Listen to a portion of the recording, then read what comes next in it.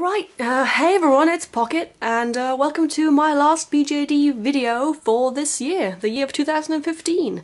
Oh my gosh, time has flown so fast, and I'm already almost getting ready to go back abroad. But I definitely wanted to make one more video for you guys because, hey, it's the end of the year. You're only gonna get this one chance, right? So for this last video of 2015, I thought I'm not going to do an end-of-year BJD tag.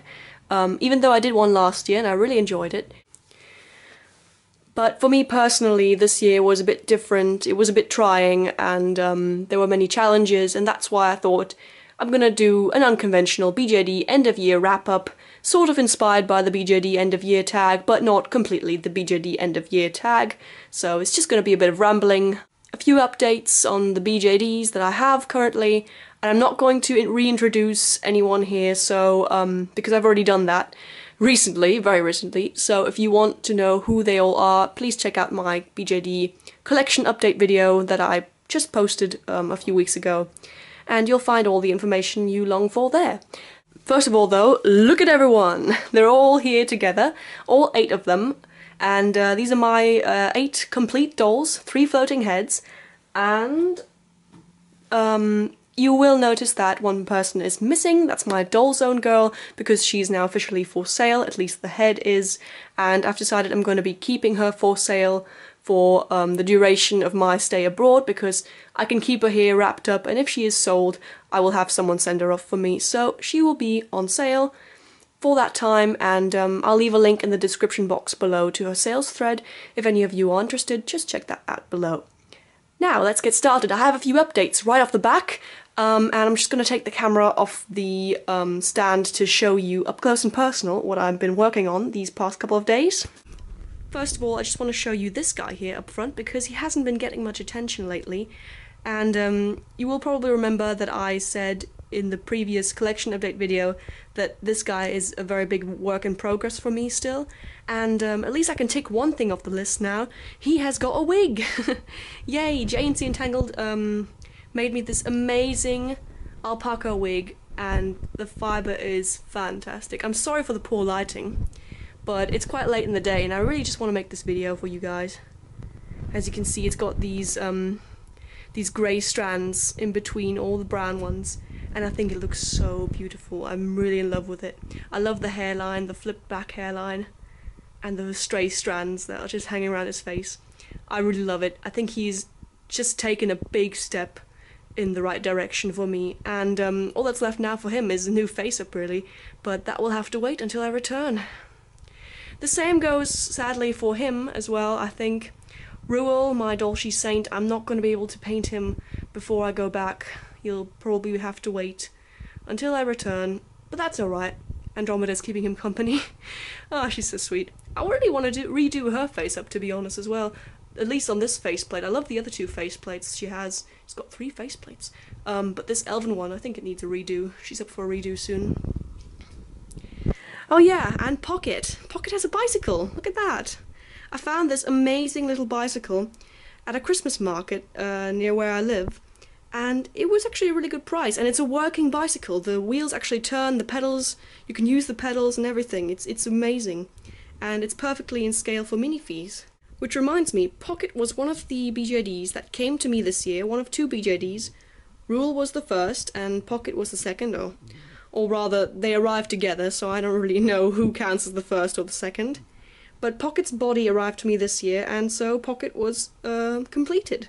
And which was a really, really amazing thing, because I've had Pocket for so long, and she's been in the story for so long, and for her to be complete and be here, I feel like she's been here forever, but she's only really been present in BJD form since like summer this year, and I just can't wrap my head around that. She's so amazing, and she's such a lively doll form as well in my crew. She just lights up my day whenever I look at her.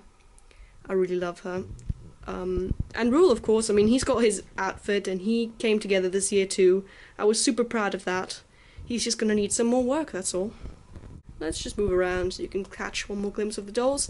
Lynn has had an eye change. Don't know how well you can see this. There you go. But she's switched from Mako eyes to DGLW eyes, otherwise known as VDza eyes. They are beautiful, and I think they are quite a good size for her. All this time I've been having Mako 14mm, and I think that they were too small for her eyes. She's got quite big eyes, so I think these are really good. What do you think of the colour? I think she looks much better with these. And other than that, I'm also really happy that Lynn has come together so well. She didn't have a body for a short while, because Marion, who I'm gonna formally introduce to you now, stole her body. This, everyone, is Marion, and I just completed her face up, and I'm so happy with her. She is so fierce. Look at that red hair, look at those burning eyes. I love her to bits, and the camera lens loves her too, even though I think she doesn't really like being photographed. At least she looks super annoyed at me right now. But still, she's amazing. I love her. She's on the Feeple 60 A-line body, whereas Lynn is on the Feeple 60 Moa line body, and Marion is just stealing all my attention right now. I'm gonna be so sad to have to leave her soon. I've actually had this head for quite a long time, so I'm really happy to complete this doll now. Right before the new year. Viennese in the back there, just peacefully watching over everyone. Anarchia's cuddling up to Marion, even though I'm sure she's going to be elbowed away if she tries that. And here are my floating heads. And you will notice that there is an addition to the collection. This, everyone, is my Benedict Cumberbatch head that I got for Christmas that I've told you about in the last video. This is a Mo doll or Natrume head from Etsy, and it arrived just in time for me to receive it for Christmas. And he's wearing some Mako eyes in 12mm, which I think are quite a good match. I also got those for Christmas. They're this gorgeous green, and I must say I'm really happy with this head. The quality is very good, and just the sculpting is amazing. It just looks like Benedict Cumberbatch's head right there on my desk. Wouldn't that be really weird? Like in real life. Anyway, really happy with this head. Also a head that I'm gonna be painting when I get back. I wanna save this one for a while. These two are the Fairyland floating heads that I have. The other two, the Nanuri 2013 and the other mini Sion head. I'm hoping to get a Moa line mini Fee body for this head, and for him, that is the one thing that I definitely want to get next year, a Feeple 60 male body. That's like the one thing I long for.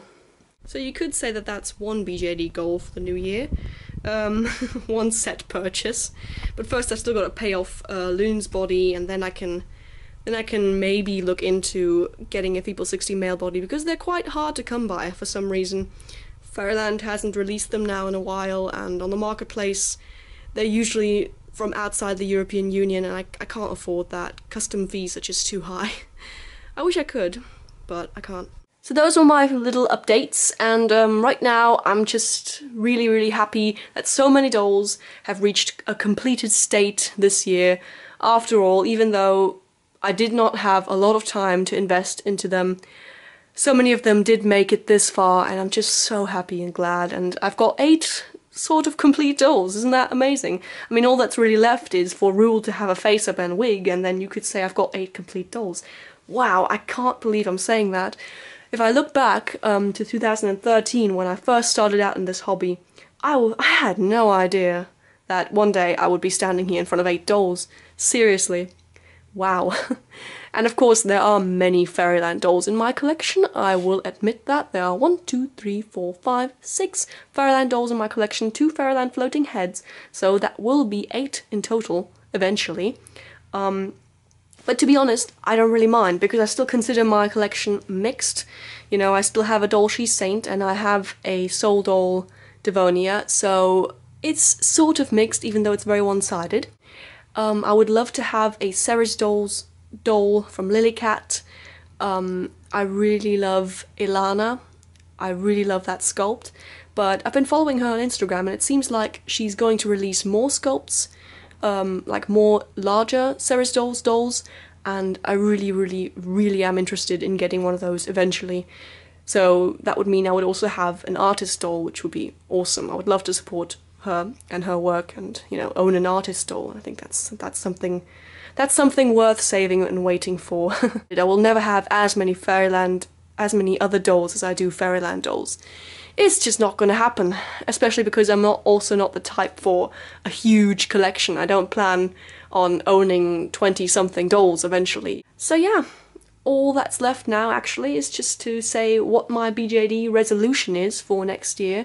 And last year I was able to tick a lot of things off the list actually. I opened for commissions. I started giving commissions, and I mean accepting commissions, and painting dolls for other people, and it was a real joyride. I really enjoyed it, and made a few dolly funds that way, and I will continue to offer up face-up commissions. However, I do believe my shop is only going to be open again in March. I apologise, of course, for that, but there's nothing I can do. Other than that, I think that my main focus next year should be completing my dolls and enhancing my dolls in the sense that I would like to make clothing for them. My last BJD resolutions for the year of 2015 were that I would definitely want to sew for my BJDs because I had started sewing, and I did not sew a single seam this year. I did not even sit in front of the sewing machine, and that is just, wow, that's just, you know, that's like that resolution went down the drain. Yeah, no, but I would definitely want to change that for next year. For 2016, I want to sew, and I want to try and sew for my BJDs as well. So yeah, sewing, making things, indulging in creativity, continuing my face-up work. I will insert a picture here of my very first face-up from this year and now my very last face-up, which was Marion's. I feel like I've come very far, and I'm continuing, you know, to grow my skills and working on myself, and I think I can be happy with what I did this year, even though it was, like I say, a very unconventional year. Sort of a very different year. This was quite a long one, I know, but it's the last one of the year, so I thought, why not indulge my audience? For all of you who have supported me so wonderfully this past year, thank you so much for all you new people who have subscribed to my channel. It really means a lot, and it really motivates me to continue making videos for you guys. Thank you so much for your support. And I guess all that's left now is to wish you a happy Dolly Day, the last of 2015. Good luck and have a great start into the new year of 2016. I'll see you in the next year. Bye!